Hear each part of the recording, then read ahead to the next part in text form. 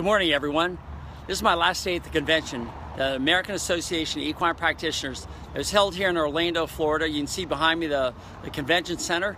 4 days of fun and education and learning all about horses, not just dentistry, but taking care of foals and feeding horses and what protein's all about, lamenesses, and medicine. Is really cool time.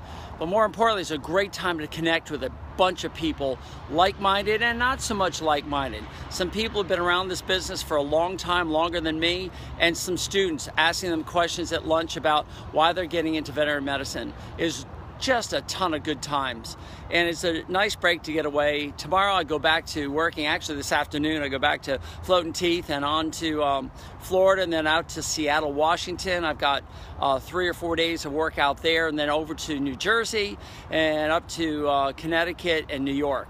So big action-packed month this month before Christmas is upon us, to get a lot of horses and take care of a whole bunch of people. So anyway, I just want to give you a shout out here from Orlando to tell everybody that veterinary medicine and equine dentistry and horsemanship and horse husbandry, they're all linked, they're all together.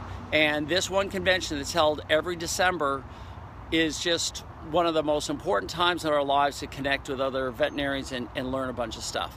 So have a great day and have a great holiday season. And I'll talk to you soon from this great new format called Facebook Live.